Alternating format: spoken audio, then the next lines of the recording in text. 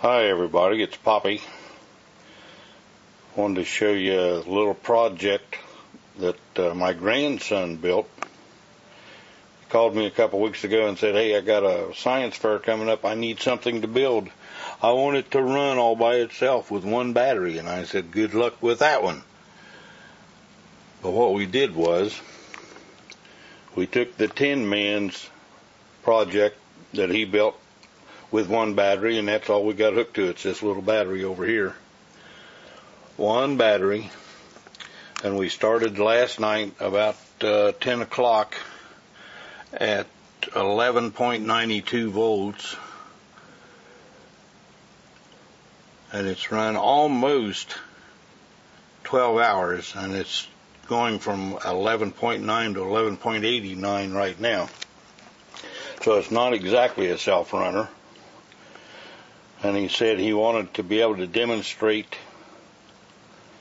to the class that this thing was not just DC but AC. So what we did was we hooked a little speaker up, and you can hear this.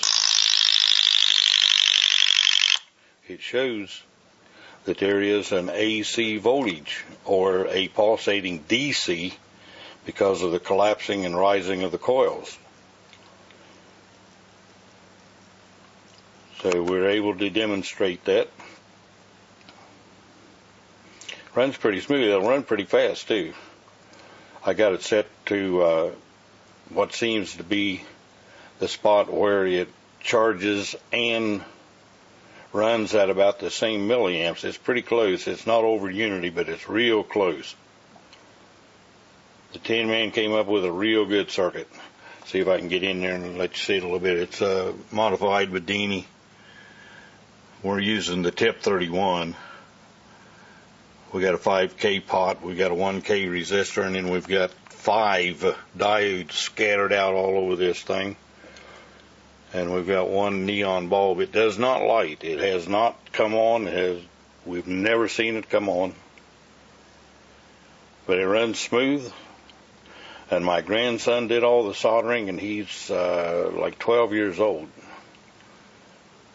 So he did a real good job on this thing. And it really, really runs nice. Good experimenting, people. Bye.